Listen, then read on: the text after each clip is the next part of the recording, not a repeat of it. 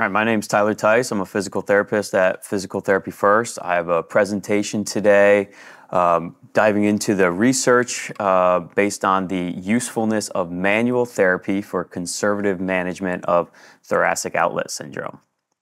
So let's start with what thoracic outlet syndrome is. It's basically a term that we use to describe a group of disorders. It comes from compression of the neurovascular bundle, kind of in our exiting the thoracic outlet, kind of in this neck, armpit area.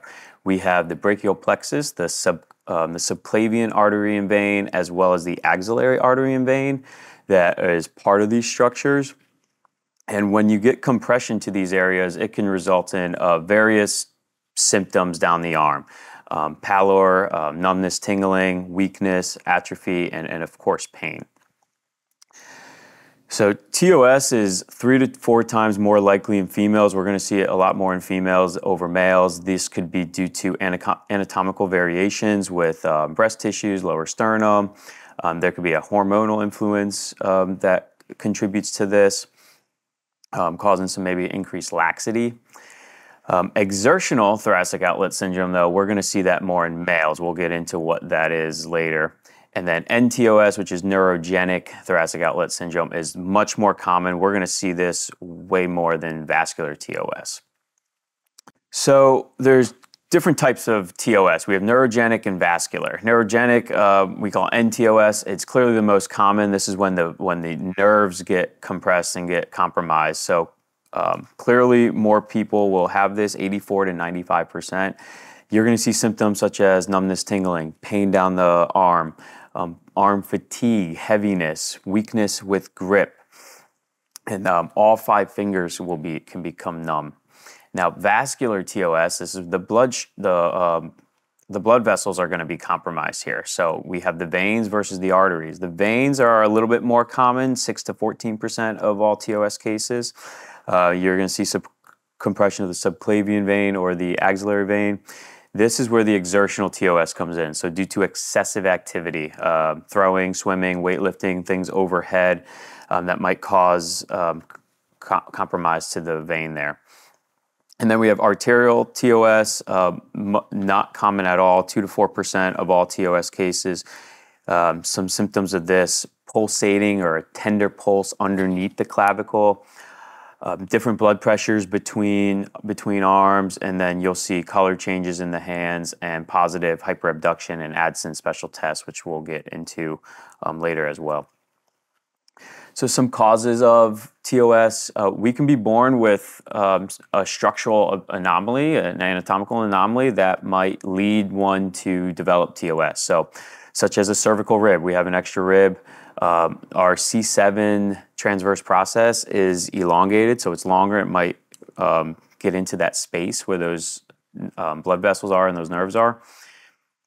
This can come from a traumatic event, such as whiplash from a car accident, a fall, where it can lead to a clavicle or a rib fracture.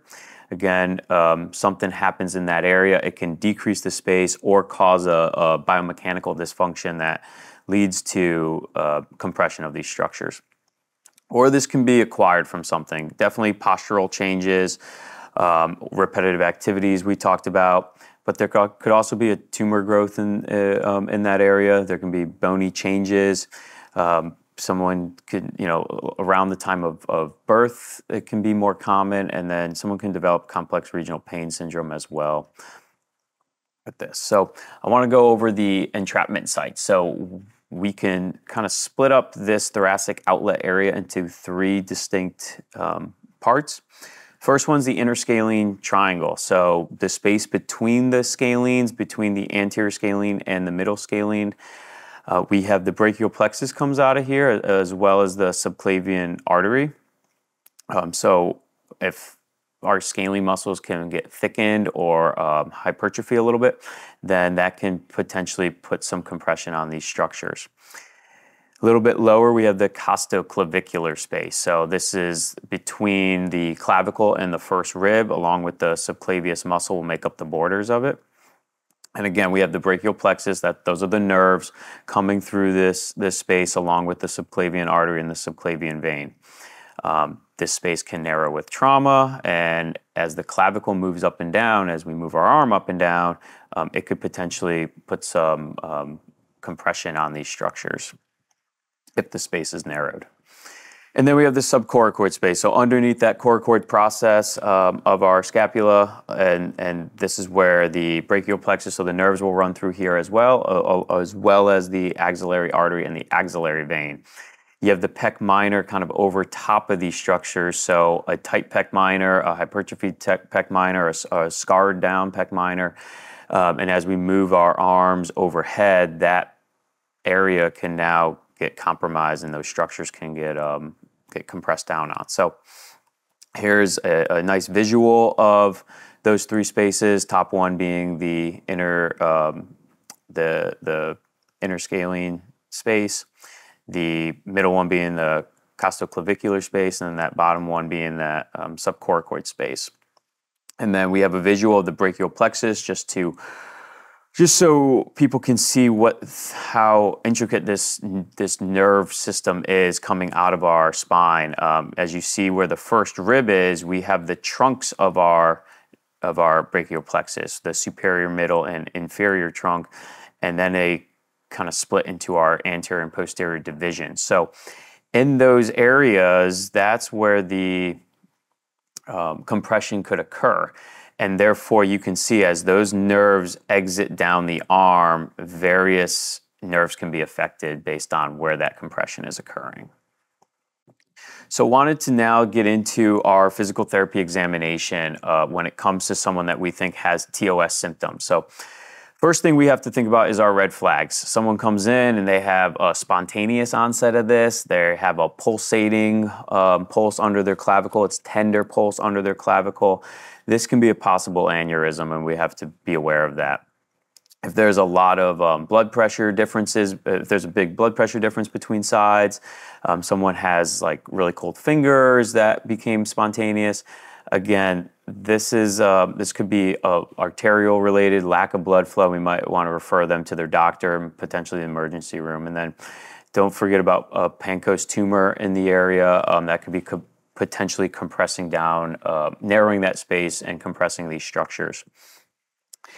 And then consider our yellow flags as well. So as people with these symptoms, it is frustrating. They're usually dealing with these for a while. They're unsure why.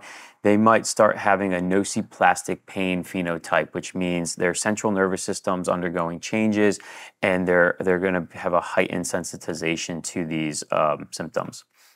There's some comorbidities that we might have to take into account that can play a role with our management. Breathing, lung-related pathology such as asthma, COPD. There's also someone with who might have had a spinal fusion, might have some decreased mobility in this area, and that might be something that we want to intervene with, but definitely have to know about it. And then, like I talked about before, people are kind of undergoing a lot of or dealing with a lot with these symptoms, and there can be stress along with it. There can be some other psychosocial concerns that we have to consider as well. So as we go through our PT examination and we look at cervical and thoracic motion, and we look at shoulder motion, shoulder strength, and we look at joint mobility, we have to kind of determine, are these symptoms going down their arm coming from the thoracic outlet or somewhere else? So we have to kind of determine, is this a cervical cord compromise versus is this a spinal nerve root compromise?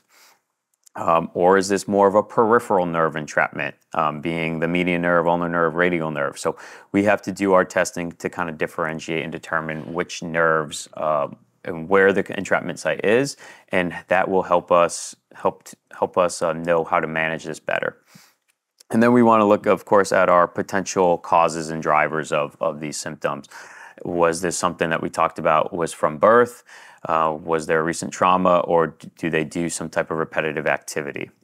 And then consider the double crush syndrome, meaning there's an entrapment site going on at the thoracic outlet, but as well as peripherally down in the distal arm as well.